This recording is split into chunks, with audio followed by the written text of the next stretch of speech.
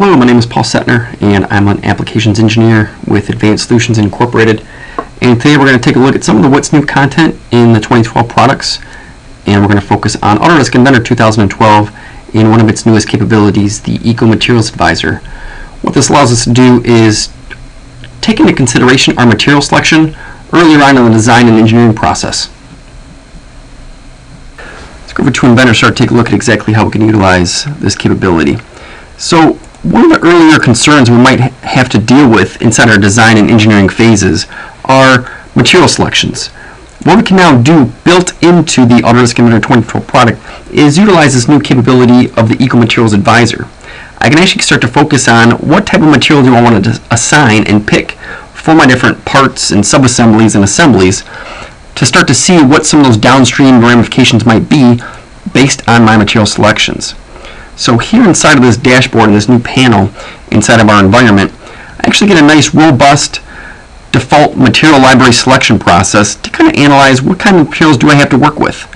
So based off my different parts that I'm starting to analyze, what material do I want to start to assign? I can also look at the data sheets for that particular type of material to kind of get some information about that product and basically what it's typically used for.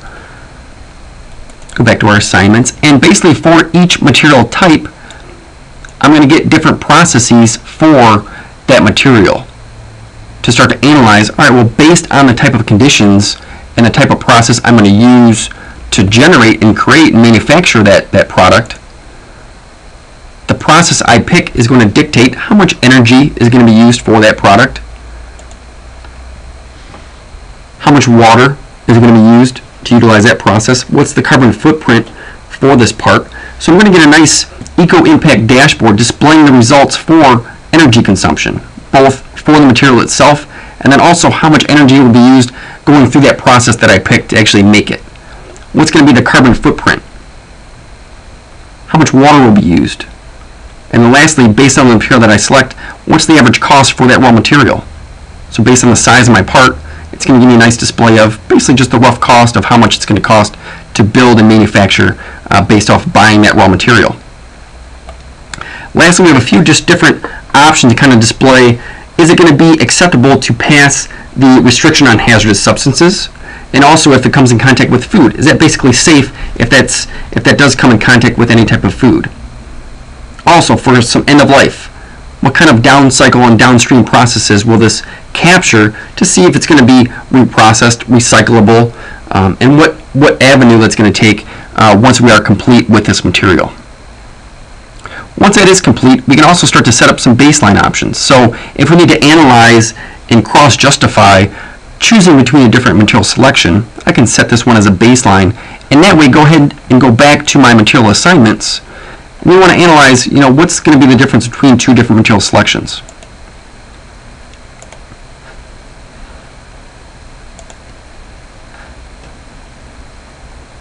Once we analyze and decipher what different materials I want to justify for this selection process, I'll start to see what kind of impact that's going to have on my results. So I can see the energy, the carbon footprint, and the water are all decreasing, but I do increase in cost a little bit. Going through a different justification to kind of see if that's going to be okay. And what's nice is when we need to go ahead and present this with a report, talk about it with management, we don't have to spend the time to document or write anything up whatsoever. Saving that downstream time from a documentation standpoint and create a nice PDF output file to analyze all my results. So whether I want to take a look at the consumption and eco impact of my current material, or if we are starting to analyze different material selections utilizing our baseline option, I can start to see, well, based off the different materials I'm starting to work with, what kind of justification can we make for one material or the other. Lastly, I can also export these into my iProperties for some downstream production purposes.